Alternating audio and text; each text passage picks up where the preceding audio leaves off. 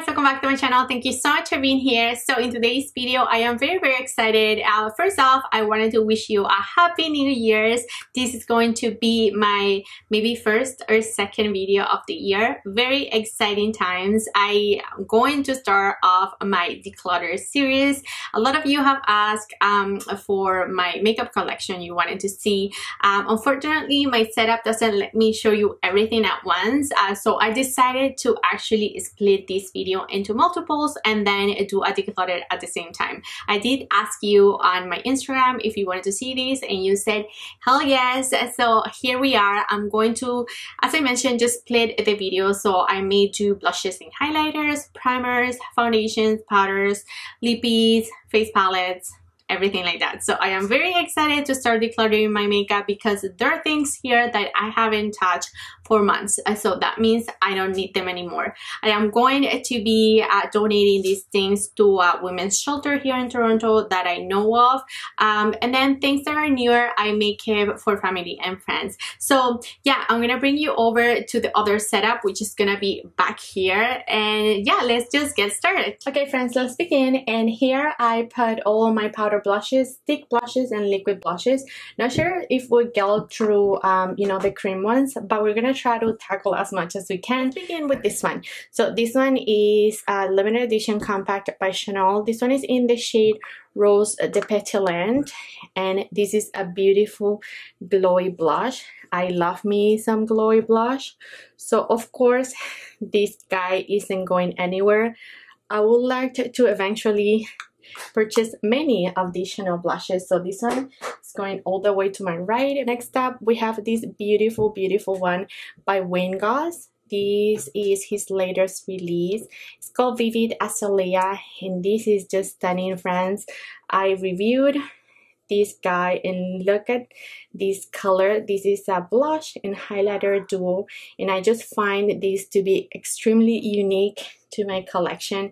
So I love this. Next up we have Charlotte Tilbury, and I have a few blushes from her, and these are one of my favorite blush formulas, period. So this one is in the shade Ecstasy, and you can see that it is a little bit light for my complexion, but I build it up and it is beautiful. It is a pinky florally kind of shade, and it has a little bit of a glow. So again, this one is in Ecstasy and it isn't going anywhere, my babe.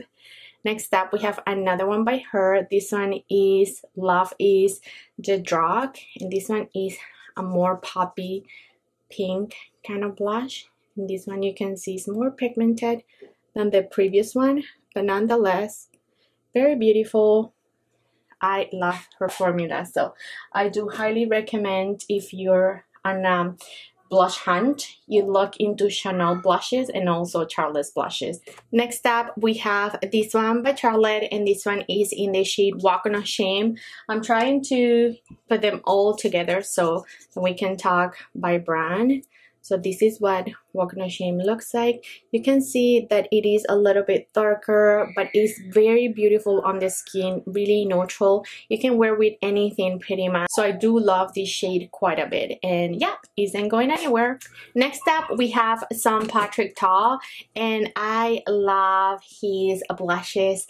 One that isn't the same is just his regular line. This is in the shade She's Passionate, and these are his previews, just a one, you know, just a blush without the cream, and this is what it looks like. This is a really similar formula to his double compacts that you get a cream and a blush, but this is a beautiful shade. It is very buildable. I do like it. It is a corally pinky shade. So yeah, I love this. This isn't going anywhere. Next up I do have his 3 compacts.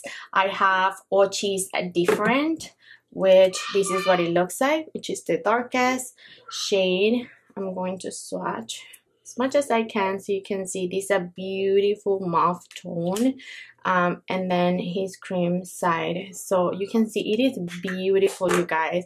These blushes do last a ton on your skin.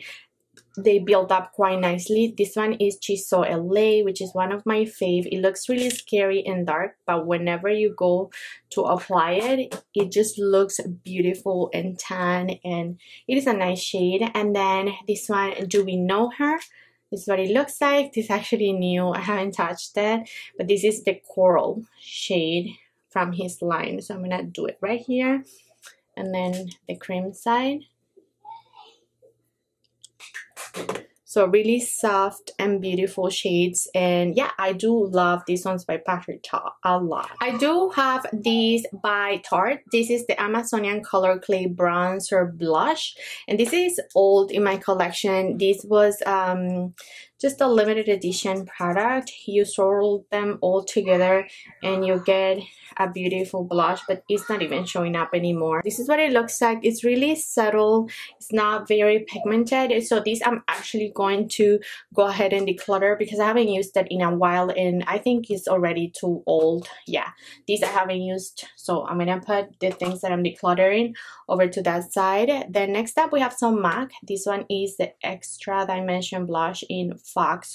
Sure, this is a unique shade. I haven't used this that much, to be honest. I haven't used it in a while. This is what it looks like. It actually reminds me of a Chanel blush that we're gonna see in a minute from the Le Shane's collection. Actually, let's go ahead and look for it now. This guy from Chanel, let's swatch it.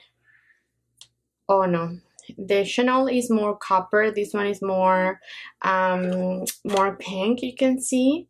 But yeah, anyways, this is a nice formula, a nice blush formula by MAC, and I am not going to get rid of, so I'm keeping this one as well. Next up, I have this Sephora blush, and this is Micro Smooth blushes in the shade Guava Glow.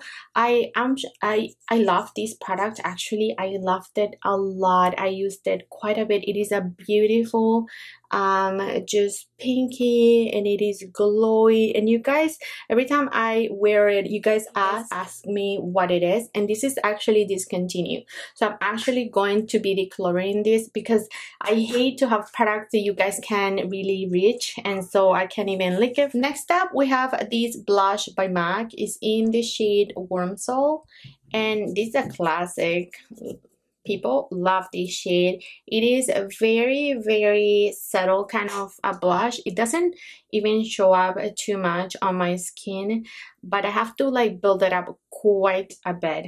But when I do, it shows up. So I'm actually gonna just keep it because it is just a classic, and then for comparison reasons, I should. I have this blush by Tarte. This one is in the shade Party, and I think this is just a mini blush. This is too light for me. It always was, and I never really liked it too much, so I'm actually going to just pass it on. Next up, we have this blush in the shade Rose Dior. This one is by Milani, and I do love these blushes by Milani. These are beautiful. They have a beautiful, beautiful sheen to them. Some of them have more sparkle because of the veining of the blush. I don't know if you can tell, but anyways, this is a beautiful blush. I am keeping this one because it's one of my faves from the drugstore. Next up, we have this one by L'Oreal. It's called Blush Please in Blushing in Tropez, and this one is also very beautiful, really glowy. It reminds me a little bit of Orgasm by NARS, which I have, but I can't see it anymore, so I don't know what it is to compare it. But yeah, this is a beautiful shade, very soft and pigmented. So I do want to keep it because it is beautiful by it is beautiful from the drugstore. Next up, we have this duo by Chantecaille. This is called the Radiance Cheek and Highlight Duo in the shade Rose. This is just beautiful, you guys. This is one of my favorite compacts because I do have a beautiful blush and a beautiful highlighter, and this is what this guy looks like. This is a beautiful and pigmented blush and a stunning highlighter. I've talked about this product before because some people think that this isn't pigmented. You do have to have the right tool to really dig into the product. It is really hard pressed, but once you get through that top layer, you can see how much pigment this really has. So I do love this product. It isn't going anywhere. Then we have have a blush by Tarte. This one is in Spose. I think this doesn't show up on me as well. I don't know why I still have it. This is so dried out. So this should go to the garbage. It doesn't. Yeah. Next up, we have this one by Chanel. This is the limited edition from their winter collection 2020. This is the Le Chins blush, and I swatched it before. So this is what it looks like. It's beautiful. It isn't going anywhere. I do love it quite a bit. Then next up, we have this guy by Dior. This is again from their holiday collection. I think it's called Golden Nights. And this is their blush. It had a beautiful snowflake, which I have destroyed. This blush actually has some glitter throughout, but it's just beautiful. I love it. I love it so much. Look how delicate and beautiful this pink is. It is very different from Chantecaille. As you can see, this one is really bright, but this one just looks beautiful on my complexion. So I love the formula of this blush by Dior. Another one by Wayne Goss. This is in the shade Blush Peony. It is actually my fave from the two I bought from him. This is what the blush looks like, and the highlighter is just very unique and iridescent. I love it. Every time I wear this compact, you guys are always asking about the highlighter because it is truly unique, you guys. You can make it very wearable for every day, or you can make it really popping. So I love these blushes by him. Next up, I have this blush by e.l.f. This one is in the shade Always Cheeky, and it's one of their primer infused blush. It's actually really nice. It is really light for my complexion. I do love the formula of this. They do last a ton on your face, but I think I'm going to just get rid of it because again, it's just too light and I have to keep fighting with that blush every time I use it. I used to do a lot of drugstore back when I started my YouTube channel, but I don't know why I started away from it. I think I didn't get enough views at the time. So let me know if you do want me to go back and mix a little bit of drugstore and high-end for this 2020 year. This blush is by Wet n Wild and is in the shade Rose Champagne. It's also really pretty. It is a buildable kind of blush, but same thing, I do have to build it up quite a bit, but I do want to keep it. I do like this formula. It's very soft and buildable. So next up, we have this one by Moni, and it is one of their newest products that I tried from K-Beauty. I did a video on it and they gifted me this blush. So this is pretty. I really liked it. Very pigmented, so I am going to keep it. Next up, I do have 3 Hourglass blushes, and these ones are very pretty as well. The formula is super soft and beautiful. This one is in Ethereal Glow, and I think I'm going to get rid of this. Yeah, I bought it and it's just so light. You can see, I don't know who can wear this shade. It's just too light. So I am going to declutter that one. Then I have Diffuse Heat, which I do like quite a bit. It is beautiful. These blushes are super soft. They have a beautiful sheen. So I am going to keep this one, and I'm also going to keep Dim Infusion, which is also a little bit light, but it does show up much better once I try to build it up. So this is going to be kept. I also have this MAC blush. This is one of their this came last spring. I think they're called Glow Play Blush. This is in the shade So Natural, and I really like it. This is one of those bouncy blushes. It looks very pretty and natural. They don't really last a ton on my complexion like the Portrait does that, but I do still like it, so I am going to keep it. Next up, I have this Natasha Denona Mini Bloom Blush, and this she released with one of her collection. This is just really pretty as well. Very glowy and beautiful. It is very pigmented, as you can see. I do like it quite a bit. Next up, I have another of these Milani blushes in the shade Dulce Pink, and this is also stunning. It isn't going anywhere. Very highlighty, just like I like. So I do love these ones by Milani. Next up, we have this Hot Mama by The Balm, And these I haven't used in forever, so I think I am going to just declutter it. It is beautiful, it is glowy, but yeah, it's just too old, so this is going out of my collection. Next up, I have this Sweet Pie by Too Faced. This is a radiant matte bronzer, but I don't think it is a bronzer. I don't think it is a blush. Like, I don't know what this product really is. It's just too light for a bronzer, so I used it as a blush, you know, like a neutral kind of blush. So I like it. I like the formula. It is pretty, so I am going to keep it, but I continue to use it as a blush. Another blush by Chanel. This one is in the shade Malice. It's my holy grail from Chanel. I love this shade. Let's do here. It is very neutral and beautiful. It shows up in my complexion. I do love it. Next up, I have this blush by Pure in Referal. This is just really old, so yeah, I think I'm just gonna get rid of it. Then I have another duo by them in Uncovered. I don't know, these are just too old to keep, so I'm getting rid of this one as well. Then I have this pretty one by MAC. This is Melba and Love Cloud, so it is in a limited edition packaging. Of course, I always wanted Melba, and when I saw that they came out in this pretty packaging, I bought it right away. This one is not too pigmented, but Melba is. You can see this is a beautiful limited edition compact.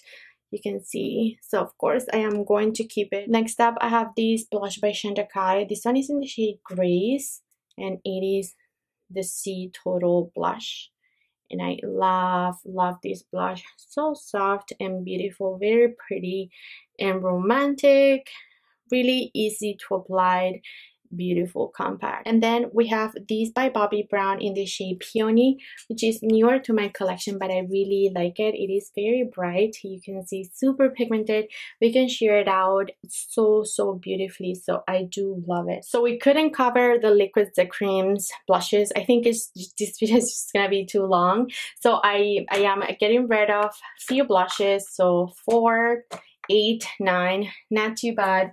I kept most of them. I knew it, but this is pretty much a collection kind of video, so I said that I may declutter some things, but yeah, not too successful. I am happy to pass this along to the women's shelter here in Toronto, and I'm gonna continue to do that on my next declutter. Thank you so much, you guys. Let me know if you love declutter videos. Give me a thumbs up if you did enjoy, and I wanna catch you in my next one. Bye.